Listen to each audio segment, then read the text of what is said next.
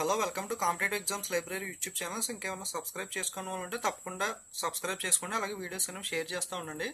So quant videos అనేవి today నేను start చేస్తాను. సో ఈ వీడియో రెస్పాన్స్ని బట్టి సో నెక్స్ట్ కంటిన్యూ చేయాలో వద్దానో చూస్తాను. సో కొంతమంది చూస్తున్నారు, బట్ ఎక్కువ మంది అనేది చూసినట్లయితే నాకు కూడా ఇంట్రెస్ట్ వస్తుంది కదా. సో అందరికీ వీడియోస్ అనేవి షేర్ చేయండి.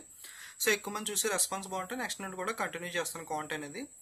ఓకే, సో టుడే టాపిక్ వచ్చి బోర్డ్స్ అండ్ సిమ్స్ అనమాట. సో క్వాంట్ టాపిక్ లో జనరల్ గా బోర్డ్స్ అండ్ సిమ్స్ అనేది చివరిలో ఉండటం వల్ల కానీ చాలా మంది చిన్న చాప్టర్ అని కూడా నెగ్లెక్ట్ చేస్తూ ఉంటారు. సో చాలా మంది దీని మీద బేసిక్ సమ్స్ కూడా చేయలేకపోతున్నారు. బట్ రీసెంట్ గా జరిగిన ఎగ్జామ్స్ అన్నింటిలో కూడా ఈ బోర్డ్స్ అండ్ సిమ్స్ మీద బిట్స్ అనేవి కన్ఫర్మ్ గా ఒక బిట్ అనేది అడుగుతున్నాడు. సో ఈ టాపిక్ అనేది మనం చూద్దాం. సో క్వాంట్ లోనే కాదు, ఏదైనా సరే కాన్సెప్ట్ అనేది కొత్త కాన్సెప్ట్ నేర్చుకునేటప్పుడు బేసిక్స్ అనేవి బాగా ఐడియా ఉంటే మనం సబ్జెక్ట్ అనేది ఏ సమ్ ఇచ్చినా ఈజీగా చేయగలుగుతాం. సో ఫస్ట్ ఆఫ్ ఆల్ మనం బోర్డ్స్ అండ్ సిమ్స్ అనేది కాన్సెప్ట్ అనేది నేర్చుకోవడానికి ట్రై చేద్దాం. సో చూడండి, ఫస్ట్ మీరు ఒక సైకిల్ అనేది గమనించినట్లయితే, ఒక సైకిల్ అనేది చూసినట్లయితే ఒక డౌన్ లోకి వెళ్తున్నప్పుడు ఈజీగా వెళ్తుంది. అదే అప్ వెళ్ళాలంటే మనం ఎక్కువ ఎనర్జీ స్పెండ్ చేసి వెళ్ళాలన్నమాట. సో డౌన్ లో అయితే మనం పెడల్ కూడా తొక్కకూడనే జస్ట్ సైకిల్ అలా వదిలేస్తే డౌన్ లో వెళ్ళిపోతుంది కదా. సో ఈజీగా వెళ్ళిపోతుంది డౌన్ అనేది. బట్ అప్ అనే దానికి ఎక్కువ టైం అనేది, ఎక్కువ ఎనర్జీ అనేది కన్జ్యూమ్ అవుతుంది. సో ఇదే విధంగా బోర్డ్స్ అండ్ సిమ్స్ కాన్సెప్ట్ అనేది తీసుకున్నట్లయితే, సో ఒక బోట్ అనేది కానీ లేదా ఒక మనిషి నీటిలో ఈదినప్పుడు కానీ, సో ఇక్కడ గమనించినట్లయితే మీరు చూడండి, నీటి ప్రవాహం అనేది ఇటువైపు అనేది వెళ్తుంది కదా. సో నీటి ప్రవాహం సో ఇలా వెళ్తుంది. సో బోట్ అనేది కూడా సేమ్ డైరెక్షన్ లో, నీటి ప్రవాహం ఏ డైరెక్షన్ లో ఉందో సో బోట్ కూడా సేమ్ డైరెక్షన్ లో వెళ్తుంది అనమాట. సో అప్పుడు ఏమవుతుందంటే బోట్ కి స్పీడ్ అనేది ఈజీగా ఎక్కువ, బోటుకి ఒక స్పీడ్ అనేది ఉంటుంది కదా, అలాగే నీటికి కూడా కొంత వేగం ఉంటుంది. సో ఈ నీటి వేగం అనేది దీనికి హెల్ప్ చేస్తుంది అనమాట, బోట్ అనేది డౌన్ లోకి వెళ్ళేటప్పుడు. సో అప్పుడు నీటి వేగం ఇలా వెళ్తుంటే బోట్ కూడా ఇలా వెళ్తున్నప్పుడు సో రెండు కలిసి ఎనర్జీ ప్లస్ అయ్యి సో ఈజీగా డౌన్ కి వెళ్ళిపోతుంది అనమాట. ఓకే, సో అలా కాకుండా ఇక్కడ చూడండి, నీటి ప్రవాహం అనేది ఇటువైపు వెళ్తుంది, బోట్ అనేది దానికి ఎదురు వెళ్తుంది, అంటే ఎదురీత అంటారు కదా. సో నీటిలో ఈదేటప్పుడు ఎదురీత అంటారు. సో నీటి ప్రవాహం అనేది ఇలా కొట్టుకుంటూ వస్తున్నప్పుడు ఒక వేగం అనేది ఉంటుంది ప్రవాహానికి.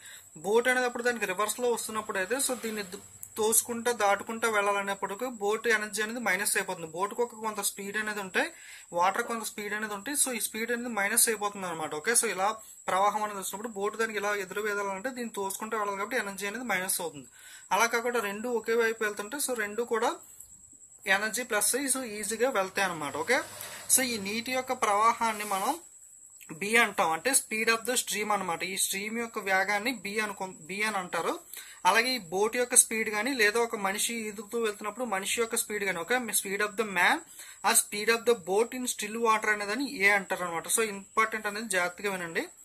సో ఏ అంటే speed of the boat in still water, boat గానీ లేదా మ్యాన్ గానీ. Okay, speed of the boat are man. So ఏది అడిగినా సరే ఒకటే కాన్సెప్ట్ అనమాట, మ్యాన్ కి గానీ బోట్ కి గానీ. సో నీటిలో ఈదినప్పుడైనా సరే బోట్ వెళ్తున్నప్పుడు అయినా కదా. ఓకే, ఏ అంటే speed of the boat are man in still water. అలాగే బి అంటే స్పీడ్ ఆఫ్ ద స్ట్రీమ్ అనమాట. సో నీటి యొక్క వేగం అనేది ఇది బి. సో బోట్ యొక్క వేగం కానీ మనిషి యొక్క వేగం కానీ స్టిల్ వాటర్ లో ఉన్నప్పుడు దాన్ని ఏ అని అంటాం. సో ఇప్పుడు డౌన్ స్ట్రీమ్ వెళ్తుంది అంటే సో రెండు ఒకే డైరెక్షన్ లో వెళ్తున్నప్పుడు డౌన్ స్ట్రీమ్ వెళ్తుంది. సో ఎనర్జీ అనేది ప్లస్ అవుతుందని చెప్పాను కదా. సో డౌన్ స్ట్రీమ్ అనేటప్పుడు సో నీటి యొక్క వేగం అలాగే బోట్ యొక్క వేగం రెండు కూడా ప్లస్ అవుతాయి అనమాట. ఓకే, సో డౌన్ వెళ్ళేటప్పుడు మనకి ఎనర్జీ అనేది ప్లస్ అవుతుంది కదా. సో డౌన్ స్ట్రీమ్ అంటే ఏ ప్లస్ బి. సో ఇది బాగా గుర్తుపెట్టుకోండి. ఓకే, సో ఏ బోట్ యొక్క స్పీడ్ కానీ మ్యాన్ యొక్క స్పీడ్ కానీ ఏ, అలాగే నీటి యొక్క స్పీడ్ వచ్చి బి, అలాగే డౌన్ వెళ్ళేటప్పుడు ఎనర్జీ ప్లస్ అవుతుంది కాబట్టి ఏ ప్లస్ బి అనమాట. సో ఇదే విధంగా మీకు రివర్స్ లో వచ్చినప్పుడు సో అప్ స్ట్రీమ్ అంటే ఎనర్జీ అనేది మైనస్ అవుతుంది, అంటే ఏ మైనస్ బి. ఓకే, సో ఇది కాన్సెప్ట్ అనేది జాగ్రత్తగా గుర్తుపెట్టుకోండి. సో ఇంపార్టెంట్ కాన్సెప్ట్, ఎందుకంటే ఏ సమ్ చేసినా సరే ఈ కాన్సెప్ట్ బేస్ మీద వస్తుంది కాబట్టి మీకు ఫస్ట్ కాన్సెప్ట్ అనేది బాగా అర్థమైతే సో ఏ సమ్ ఎలా ఇచ్చినా సరే మీరు చేయగలుగుతారు. ఓకే, సో ఇదే కాన్సెప్ట్ ని మీరు ఫార్ములా వైజ్ గా చూసినట్లయితే కొన్ని ఫార్ములాస్ అనేవి ఉంటాయి. So speed in still water అంటే of X plus why. Okay, so speed అనేది స్టిల్ వాటర్ లో కనుక్కోవడానికి formula of X plus why. అలాగే రేట్ ఆఫ్ స్ట్రీమ్ వచ్చి of X minus y. Okay, so అసలు ఎక్స్ అంటే ఏంటంటే డౌన్ స్ట్రీమ్ యొక్క స్పీడ్, వై అంటే అప్ స్ట్రీమ్ యొక్క స్పీడ్.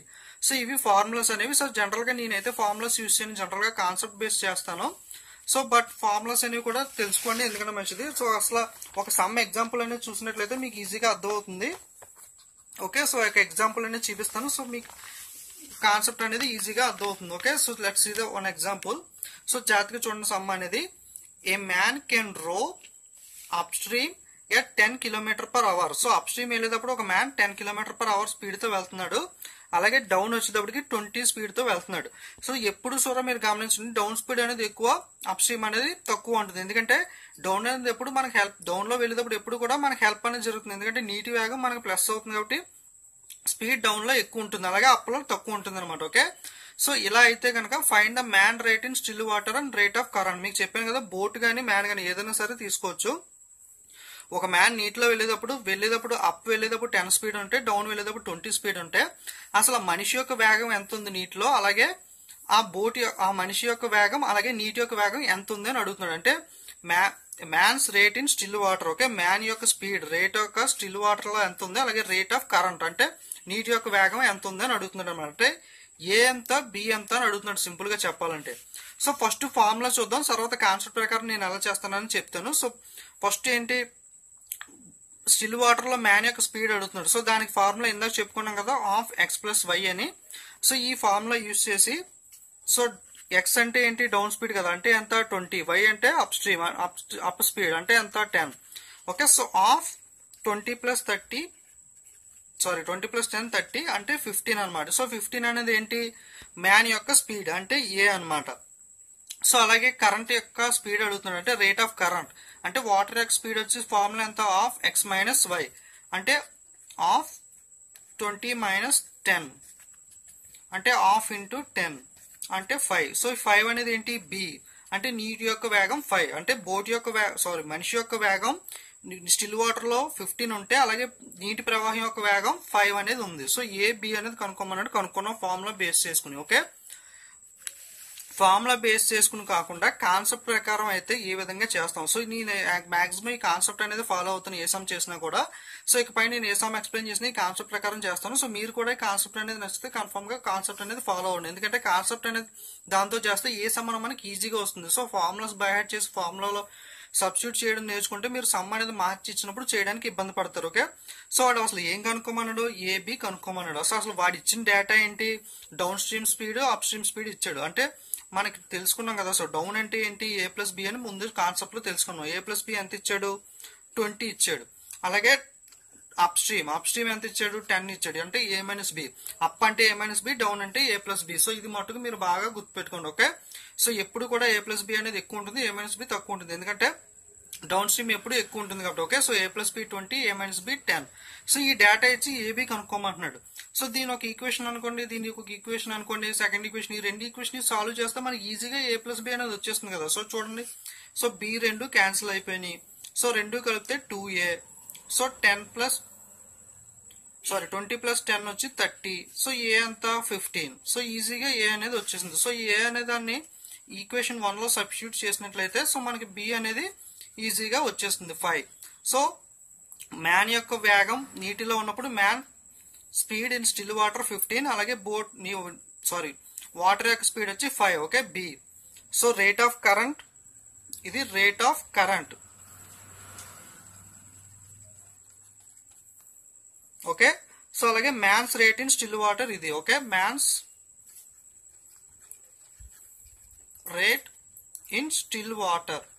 సో ఈజీగా కాన్సెప్ట్ బేస్డ్ గా సింపుల్ గా ఈక్వేషన్ సాల్వ్ చేస్తే వచ్చింది కదా. దీనికోసం మనం ఫార్ములా గుర్తుపెట్టుకోవాల్సిన ఇలాంటివన్నీ అవసరం లేదు. వాడు సింపుల్ గా ఇచ్చిన డేటా ఏంటి, ఏ ప్లస్ బి అంటే డౌన్ స్ట్రీమ్ 20 ఇచ్చాడు, అప్ స్ట్రీమ్ ఏ మైనస్ బి 10 ఇచ్చాడు.